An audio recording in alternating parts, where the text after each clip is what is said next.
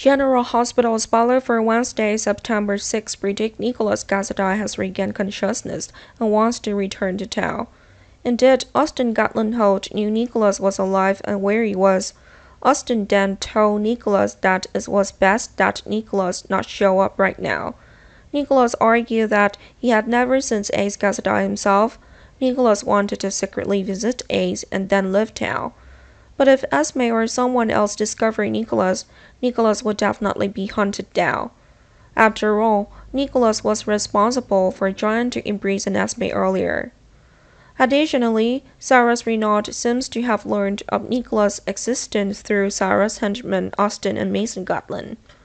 Or perhaps the person who ordered to save Nicholas was actually Sarah's. For Sarah's, Nicholas to have value. Sarah's Wilson forced Nicholas to repay the favor of saving his life by carrying out some dirty plan. Meanwhile, Sonny Carrento was suddenly arrested and without exact reason. Of course, the federal police could find some evidence of Sonny's crime, so they had reason to arrest and interrogate Sonny. Colleen Spencer will want to find out the exact reason Sonny was arrested, but currently no one can get the exact answer. Diane Mueller would be Sonny's legal representative, and before Diane appeared, Sonny did not confess anything. Dante Falconeri was also worried about Sonny at that time. Dante wonders who reported Sonny and why Dante doesn't have any list on Sonny's case. Sam McCall also quickly received the news and comforted his boyfriend. Sam argued that Sonny had too many reasons to commit a crime and could be released early if Sonny and Diane worked well together. Dante believed that things would not be that simple and Sonny may be detained for a long time in federal prison. Michael Carrento will be suspected by his mother. Colleen thinks Michael may have been the one who called the federal police. Of course, Michael argued that Michael was innocent in this situation. To confirm that Michael is not guilty, Michael is determined to find the person who accused Sonny and caused Sonny to get into legal trouble.